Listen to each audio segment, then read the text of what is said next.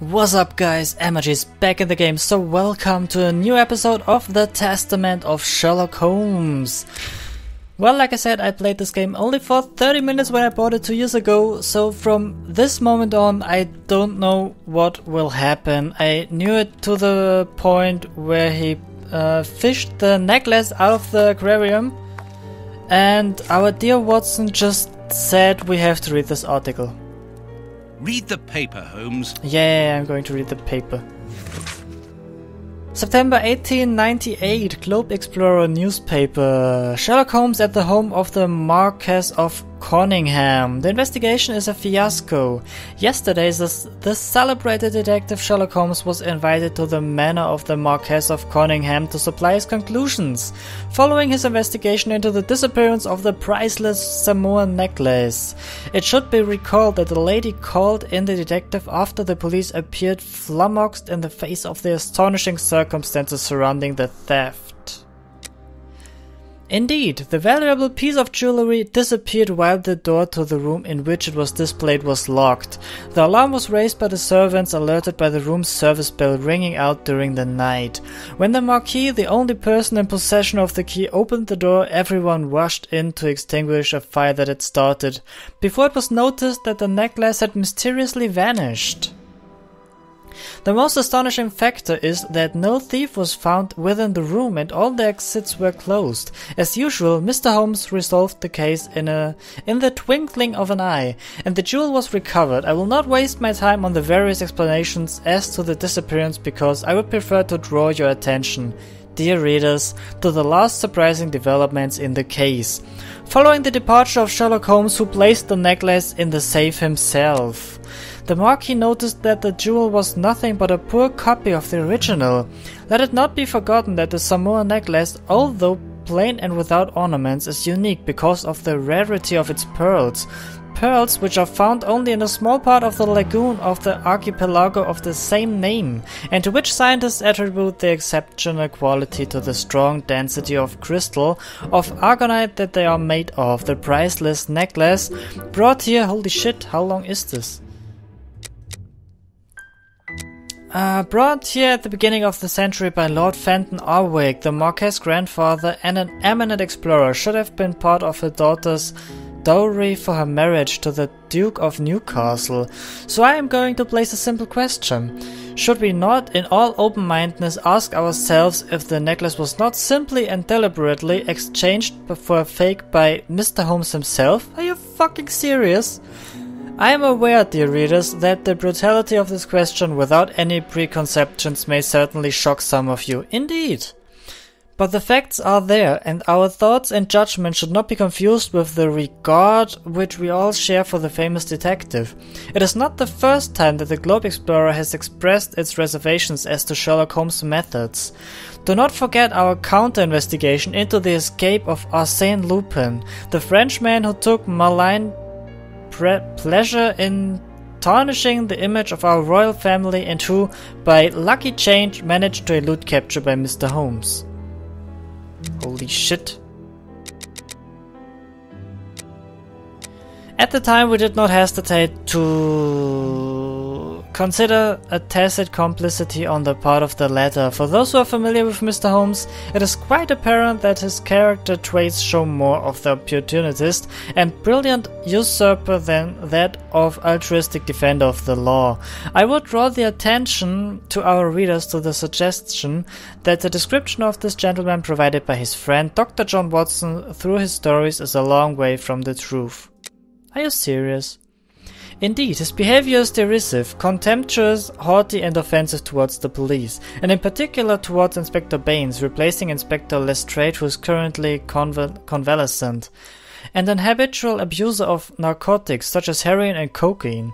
This is why, dear readers, it is important to disregard Sherlock Holmes' good reputation in order to form an objective opinion, and to ask the pertinent questions. Was the necklace that Holmes found already a fake? If that was the case, why did he not mention it, and why should he insist on placing it back within the safe himself? Has the detective some unsavory interest in this affair, or is it a simple case of deceit in order to steal the extraordinary Samuel necklace? It is up to you, dear readers, to form your own opinions, but you can count upon your humble servant to continue revealing to the public the doubtful methods and motivations of one who in the future I shall not hesitate to call Sherlock Holmes the usurper. To be continued. The ancestry of Prince Woodville recognized. Gut, das ignorieren wir jetzt einfach mal. Vielleicht brauchen wir es noch, aber erstmal egal. French culinary expert and bagpipe player might be our next king. That's not so shocking, my dear fellow. You know exactly to which article I'm referring, Holmes. How can Farley dare to tarnish your reputation like that? You know, Watson, that wherever glory walks, jealousy is bound to follow. As for the forgery of the necklace, I suspect that we shall soon be enlightened in this regard. Come in, Inspector Baines, the door's open. Ah, Mr. Holmes. How did you know I was here? You are one of our rare visitors who avoids the second-to-last step of the stairs, which creaks dreadfully. And if I add the clinking of the handcuffs at your belt, to what do we owe the pleasure of your visit, Inspector? Have you read that rag? Inspector, can you explain this slander? Has the necklace of the Samoas really been replaced by a fake? I don't know how the reporter got hold of the information, but it's true. About the necklace, of course. I wouldn't permit myself to question the integrity and honesty of Mr. Holmes. The necklace is a forgery? Impossible! I saw the Marquis authenticated before my very eyes, before Holmes returned it to its place. Mr. Holmes, the Marquis believes Osmond Farley's theory. I shouldn't be surprised if the reporter isn't behind all this slander about you. He's a freelancer, well known for his explosive and subjective articles. In any case, the Marquis assures us that you were the last person to have the necklace in your hands. Let's return to the Marquis's house, Holmes. I'm sure that we'll have no trouble in taking apart this theory. It is unnecessary. Such allegations collapse on their own, like one of Mrs. Hudson's soufflés. Let us leave the police to solve this problem and turn our attention to the matters in hand. Perhaps you are right, Holmes. Of course I'm always right. I'm Sherlock Holmes. What do you think? Inspector, I assume that you have the fake necklace with you. It's why you're here. Your superiors would like me to examine it. Indeed. They would like you to confirm or deny putting this fake in the box. Can't that wait? I must go to the house of Lord Peregrine Maitland, the Bishop of Knightsbridge. And the Marchioness? She is beside herself. Without the necklace, her marriage is compromised. It is the principal item of the young woman's dowry.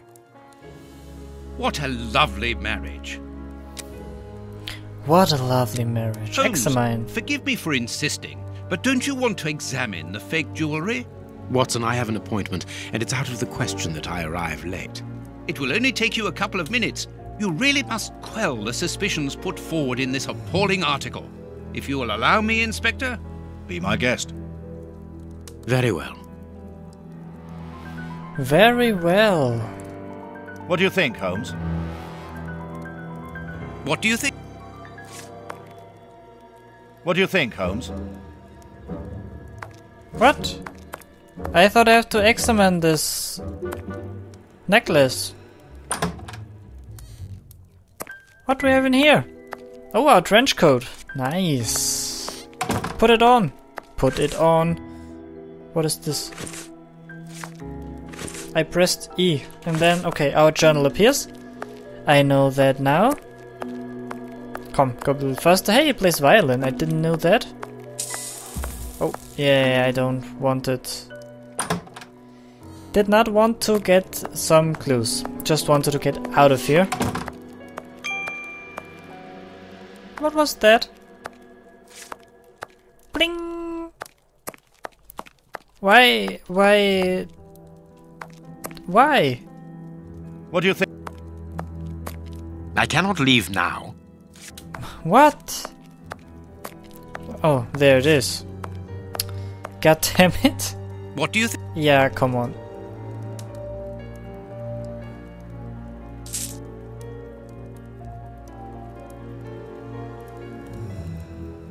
Find out if the necklace is authentic or not.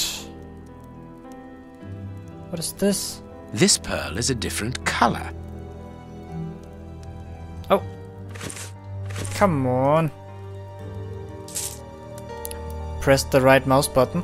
These 3 pearls are of poor quality. Okay. Anything else? This pearl is too small. It is not in its place here. Too many defects. This necklace is a fake. This is nothing but a vulgar copy, and at a glance it would appear that the forger has intended for it to be seen as such. How could we have been fooled by such a blatant imitation? I don't understand. Yes, how is it possible? Holmes, do you have a theory about this? I have absolutely no idea. You insisted that I examine the necklace, and I have done so. Now it is important that I keep my appointment. I'm sure, Inspector, that you will throw some light on this affair. Holmes. You may accompany me, Watson, if you care to do so. Goodbye, gentlemen. I'll keep you informed as to my inquiries. Goodbye, Inspector. You mentioned a bishop, didn't you? Are we going to his home? Yes, the Bishop of Knightsbridge. I put his address on our map of London on my desk. Would you get it for me, please? All right, Holmes. You control Dr. Watson. Oh, cool. God damn it, Holmes. Have you found my map of London? Yeah, I'm on my fucking way. Run, Holmes. No, Watson.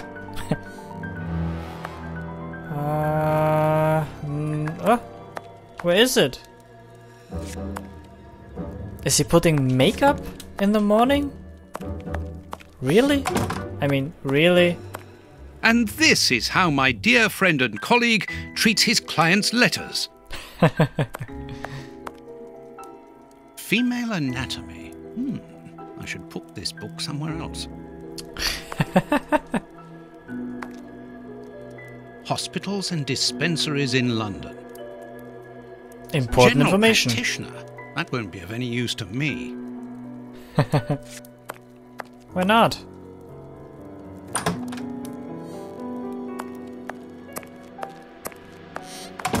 Here is where I write my stories about Holmes's cases. And I've got work to do. Indeed, but where's the freaking map? I thought it should be here. What?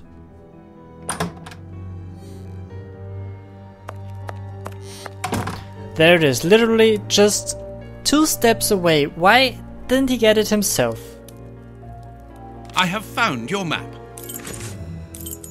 Great.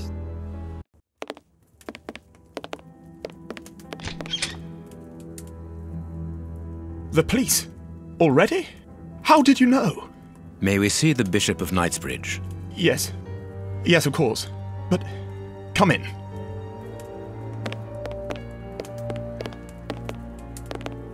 What has happened, Reverend? What? I don't know. It was last night, I think. I only just arrived, and I have made this macabre discovery. My God. How horrible. I haven't called anyone. How did you know that? Holmes, look! The Bishop, appallingly mutilated. How dreadful. Mutilated. And killed.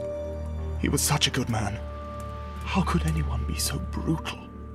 Look at him. He is barely recognizable now.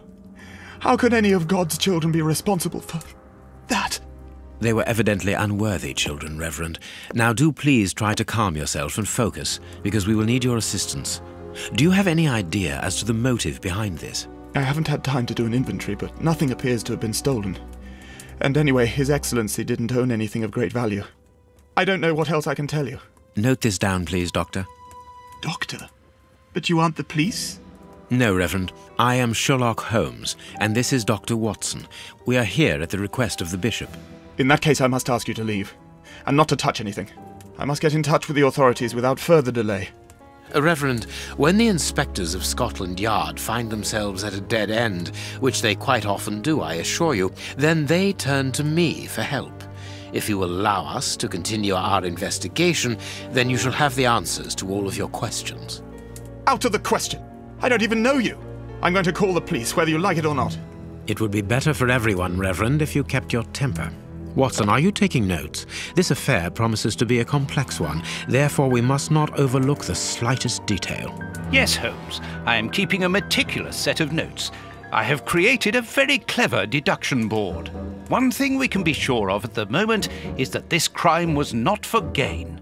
The Reverend has informed us that nothing valuable was stolen, and indeed it would seem that the Bishop had nothing of any worth to take. Very good, Watson. Do continue. I can't get over the fact that he just said he doesn't know us. We are Sherlock Holmes. Everyone knows Sherlock Holmes. So, investigation into the Bishop of Knightsbridge's murder wealth. The Bishop didn't own anything of value, not even in his safe. That's it? Are you sure? Okay, oh. You control Sherlock Holmes. This stove is filled to overflowing. Okay.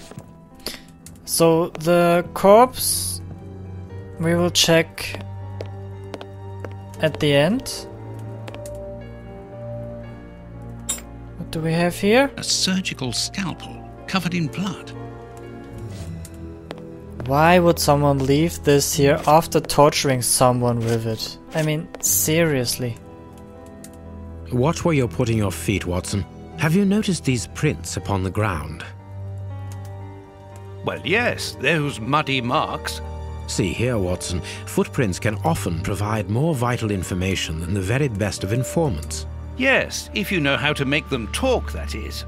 It's child's play, Watson. We will begin by excluding the contaminating prints, which are yours and mine from where we came in, and those of our dear Reverend who was so impatient to call the police. Okay. How many criminals were there? What do the footprints reveal? Oh, cool. Some kind of mini game. Well-worn shoes with an odd pattern on the soles. A fragment of stone. Peculiar. Okay, so this one is the same as boots this. like those worn by labourers. This print came from an expensive pair of shoes, and it seems recent. It is not a labourer's shoe. Okay. So... wait. Size 9. Size 9.5. Okay. Size 9.5. Okay, so those two footprints belong together. Size 9. Size. Those two belong together. Size. And for this one and this one we only have Size. one. So, question 1. How many criminals were there? Oh, criminals. Actually, I don't know. We have... What? I need something. Yeah. What do the footprints reveal? One man joined those who were already in the room. One man left the room wearing different shoes. One man was carried so as not to leave footprints. All men left the room jumping on one leg. What? Actually, I don't know.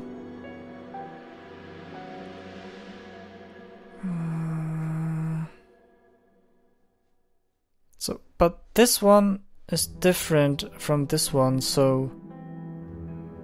I don't really know what shoes were ours. So we have 3 persons in this room, and... I think 1, 2, 3, 4, 5 different... 5 different footprints.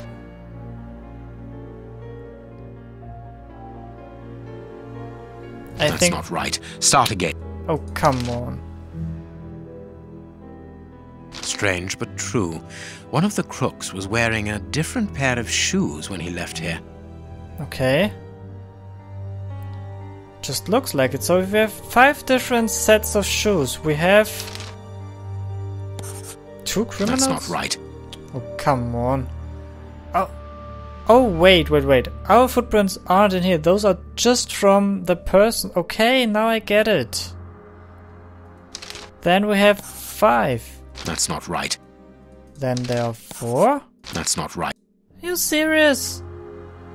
1, 2, 3, 4, I would say. But if 1, okay, then 3. Perfect. We now know that there were 3 crooks. Therefore, we have One 3 men changed who their came shoe. in and left again. But one of them was wearing a different pair of shoes from the ones which he came in with. So, all we have to do is look for a workman who likes Italian shoes. Okay, so much for this, but I would say that we end this episode right here. If you liked it, hit the like button down below, leave a comment, and then I will see you again in the next episode of The Testament of Sherlock Holmes.